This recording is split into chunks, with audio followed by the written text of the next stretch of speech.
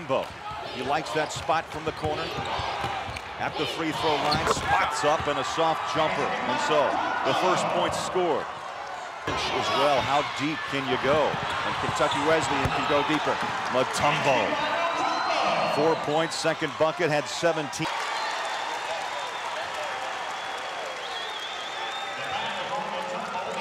Mutombo, 50 of 65 career games.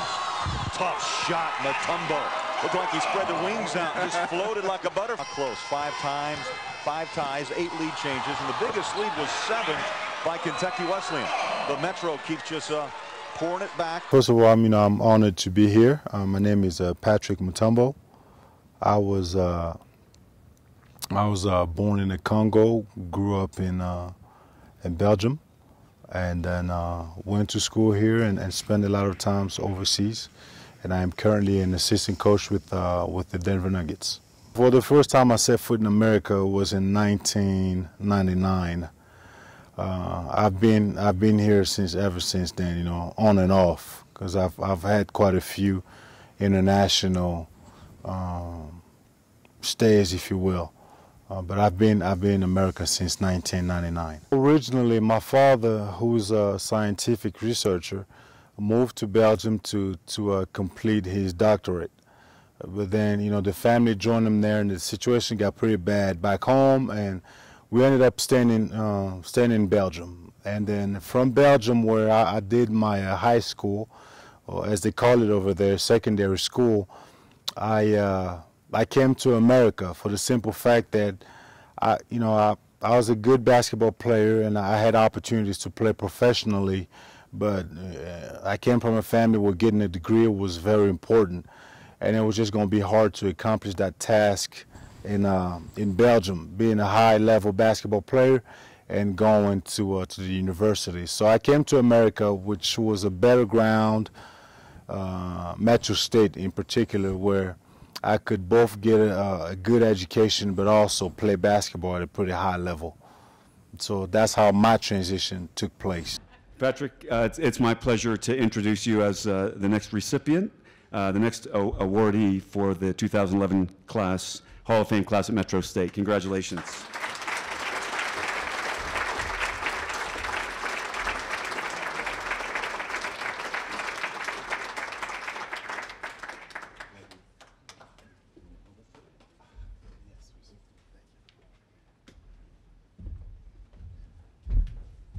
Hello, everybody.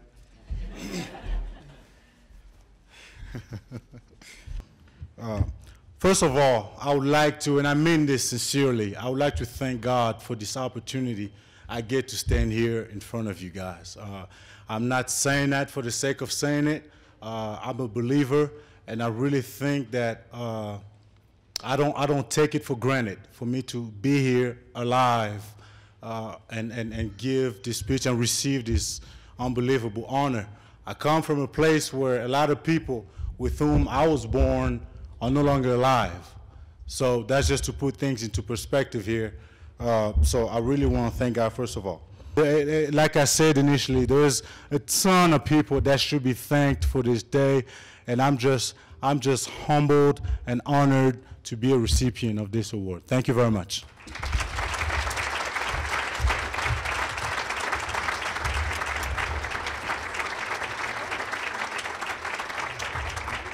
And I think one thing that most Africans we have in common, migrating to the U.S. or different countries, is that we have the commonality is that when we move, we all come here with a specific purpose. There's a sense of going somewhere to get something. We're not idle. Our efforts are towards something, and usually something better, something different than what we've left. And I've been fortunate in the sense that that motivation that most of us have, that motivation served me well, be it in school. I had a different purpose because I knew that I had left a place. I had left a place where I couldn't accomplish what I wanted to accomplish as a basketball player, but also that I was educated.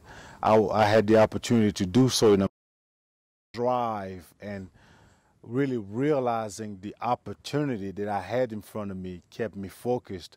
In that sense, I was fortunate because I had that engine within me that helped me just fight through obstacles and accomplish something.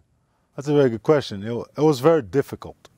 You know, it was very difficult because when I came to America, you know, I came in an environment that was full of young people who spoke slang, who spoke fast, and quite frankly didn't have an understanding of what it's like to be an immigrant. To come from a different country and speak a different language. In that sense, and especially in the basketball world, a world dominated by English, really, here in America, it took me a long time to adapt. And on top of it, in school, I studied political science, which was a major that required a lot of writing and a lot of reading. And because of that, I think I was able to pick up the language very quickly. But, you know, there was a lot of frustration, you know, because knowing one thing and not being able to explain it the way that it needs to be explained. There's the language, you know, there's the accent that I still possess to this day, but there's a comfort now with the language that helps me, you know, look past the way I sound, because we have a better mastery of words and how to express them. But the transition was very hard. But I think my major helped me tremendously pick up the language and then later on use it as a tool to communicate effectively. Yes, I helped recruit Patrick Mutombo from Belgium by way of Congo. And Patrick was a freshman here in 1999. Well, Patrick came to Metro State University, as I said, in 1999. Was a very young guy, 18 or 19 years old when we got him. Very raw from a basketball standpoint, did not have a lot of experience. But Patrick was a curious learner, you know, very ambitious young guy. And long story short, he ended up being a very good basketball player, but it took a couple years. There was a process to it. The best way I can describe Patrick is multi-talented, you know. Was very important that he excelled at basketball, and it took him a while to get to where he wanted to go. But more than that, he was a curious learner, you know, political science major, was interested in a lot of different things. Patrick is a very accomplished artist as well, painting, you know, so has a lot of different talents. Actually, I think it's crucial to step outside of the box, to step outside of the comfort zone, go and make new friends. For instance, I'm from the Congo. When I came to America, I'm not saying at all that that's the way everybody should go, but when I came to America, it took me 3 years to actually meet somebody who spoke French. So this whole time I had to adapt. I think getting out of our comfort zone and going towards those who are different, who speak a different language, is key. I must credit the Lord, my God and Savior. I'm a believer in Jesus Christ. It took favor for me to be where I am today, because I didn't play in the NBA. I'm this kid from Africa, and today here I am in the best league in the world, coaching every night against the best athletes in the world. And the way it happened, basically, I played professionally overseas. After I played at Metro State, where we did well, won a few championships, I was fortunate enough to go and play professionally in Italy mainly. I also played in Greece. And then I came back to the U.S. where I played in the D-League. But then, you know, my wife and I kind of decided that it was time for me to hang it up. And at the time, the circumstances were such that I needed to be in Denver, and we weren't interested in moving elsewhere, because our whole life up to that point had been about traveling in different countries, and we were kind of just tired of it. And I got a call from George Carr, and I talked to some of my mentor, and some of them were very well connected with George Carr, and he gave me a call, and he and I connected, and the rest is history. So that's basically how I started coaching, and I do not regret it, and I want to acknowledge the fact that I'm very, very fortunate to be in this position. My experience with Metro State was very rich. I came to Metro State when I was 19, hailing from Belgium. I played there for 4 years. I was able to get my degree, but also we were fortunate enough to have very good teams that were able to accomplish some significant things in terms of championships. 8 lead changes, and the biggest lead was 7 by Kentucky Wesleyan. The Metro keeps just pouring it back. Mutombo time having anybody on him. What's impressive, Bob, he's great with the right and left hand. 19 in the second half. Make it 20. He has long arms, so he plays like he's about. And final seconds. No shot at the buzzer, and the title belongs to Metro State, Division II champions.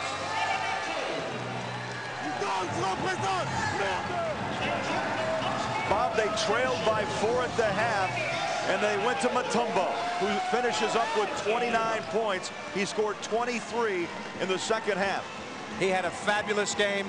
Well-executed game plan. The trapping defense very much in evidence in this game, and also their patient, meticulous offense, which gets quality shots. And that young man right there, Mike Dunlap, knows how to coach basketball.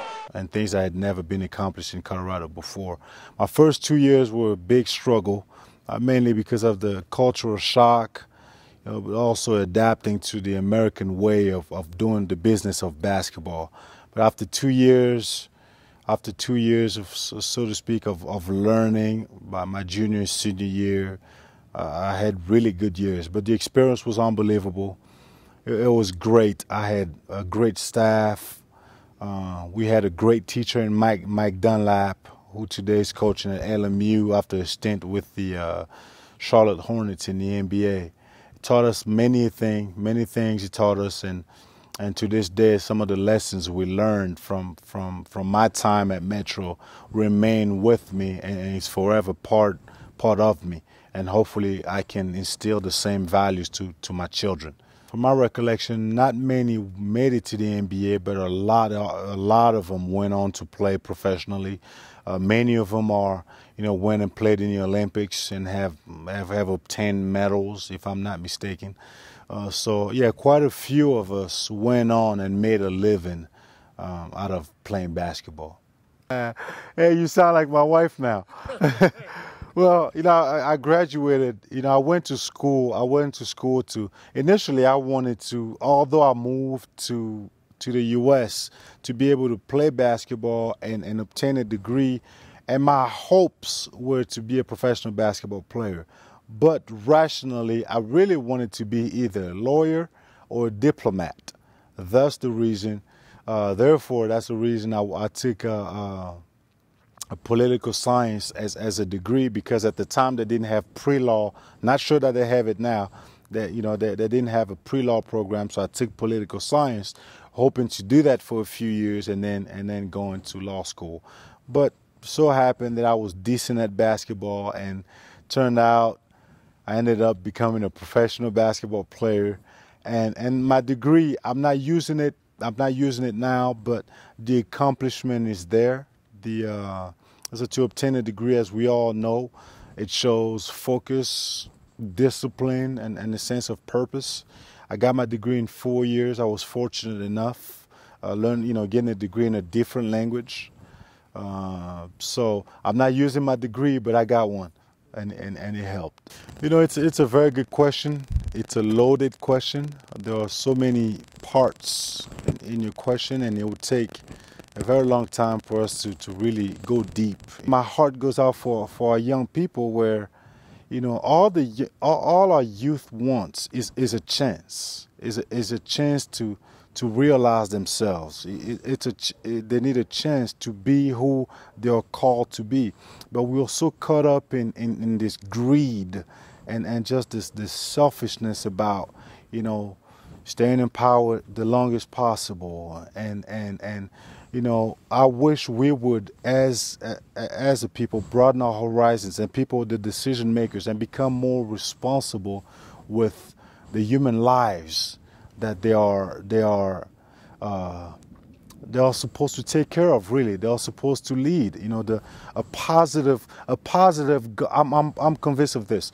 A positive governance of the Congo will have such an impact in Africa, it could change the whole continent. And I hope that someday our leaders will awaken to that fact and awaken to that reality. But I have to trust and believe that there will be better days ahead. Long story short, he became a very good basketball player, but he was very impatient. He wanted it, you know, right now, right away. 3 words to describe America. I will say first of all, opportunity.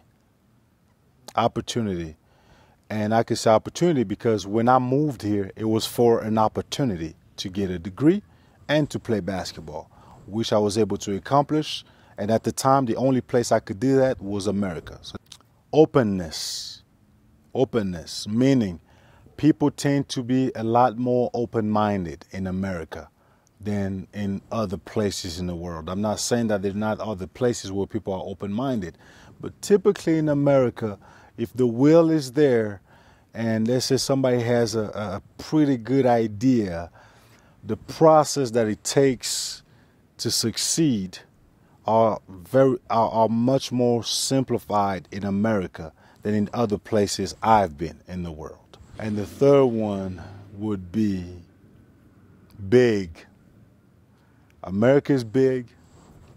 They think big. They're not afraid to think outside the box, although some Americans will disagree.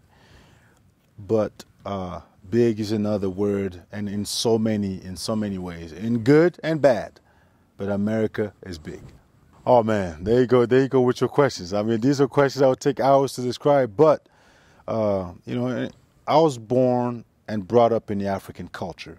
You know, I lived there. I think I have a pretty good grasp of our culture as Africans. That's who I am. My name is Patrick Mutombo. So regardless of where I go in the world, you know, regardless of what citizenship or what passport I hold, my roots are pretty clear. It's Africa, and that will remain with me. And those things that pertain to Africans. You know, we are people, I think for the most part, Africans are very appreciative of opportunities because we know where we came from. Now, not all of us fled Africa per se, but my family did. In Europe, some of my friends will tease me, but there are also some things I've adopted from the European culture.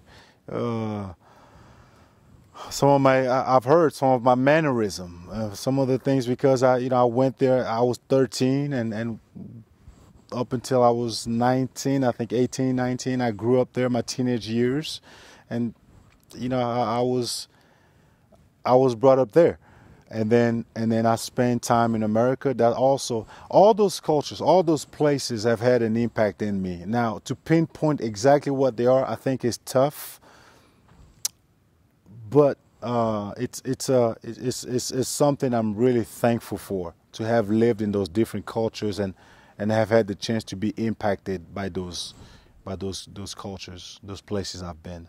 You know, the thing about African culture that I really appreciate as I'm getting older and I have children and I've seen some things and I've been able to observe some things, we have a natural proclivity to respect elders. I think respect is big with Africans. Respect and honor. Honoring authority, honoring elders. And that's one thing that I've gained from our culture that I want to instill in my children. Respect and honor. We have tremendous respect for gray hair. We have tremendous respect for people who've lived a long time. We have tremendous respect for people who have been put in place of authority. Sometimes maybe too much respect, you know, but that's one thing absolutely I cherish about my culture, about my African heritage. Not about America. They are fearless. Fearlessness, by that I mean they're not afraid to try. They're not afraid to undertake a big, huge project. And I've seen it in many areas, be it in sports, you know, great ideas. They want to push the envelope further and further. That's one thing that I do really have an appreciation about Americans. And if you have an idea, go ahead and try and do it. They encourage people to go and try things that seem impossible. And that's one thing that I really cherish and I respect about the American culture. Just continue to be a humble guy, you know, because in the NBA, it's an environment where you deal with a lot of egos, you know, and sometimes you have to put your ego to the side. And, you know, the thing that Patrick's already good at, and I would tell him to continue, is he's a people person. And that's why he has a chance to be successful in that. So just continue to be that way, be humble and just be a people person. But that's what he is. Well, I'm thankful for the opportunity. I'm thankful for the opportunity to just share some of my thoughts, nothing too profound. They are what they are. And really my encouragement to people who are trying to make it, not only in America, but everywhere in life. I think stepping out of our comfort zone is one of the primary elements that helps people succeed. Too many people want to be comfortable, and rarely is success ever achieved by being comfortable. It takes being uncomfortable. My parents left the Congo to go to Belgium and start a new life for us. I left Belgium to come to America and try to produce something out of my life. And my children, who knows, I'm pretty sure they will also migrate to maybe move back in the Congo. We're hoping as we are raising them. See, our children have seen different things. They've seen things that you and I have not been exposed to, and they have a different mentality. They'll take our mentality because we have a different mentality than our fathers, and they'll take our mentality and hopefully push it. And I really do believe that the future of America, future of Africa, a big part of it is also based with what our children do. So it's important that they don't lose their roots. It's important that they realize that from a very young age, that they are the carrier of a banner, the banner of Africans, because Africans dream big. Africans do big things. Africans are courageous. Not a lot of people are willing to leave their country to go to a place where they don't speak the language, they don't understand the culture, and trying to make a life for themselves. I know people who've left their country when they were 50, come to a place where they don't speak the language because of that thirst and that desire to see something better. And I think that doesn't leave us as a people. And our children, instilled with the same fire, the same passion, will be able to be really factors to impact that continent along with us, because we also have a work to do. And that's why I do believe that there is a positive. I'm optimistic about Africa. Although what we're seeing today is not what we want to see, but eventually the continent will strive and people will see that Africa is truly a blessing to the rest of the world.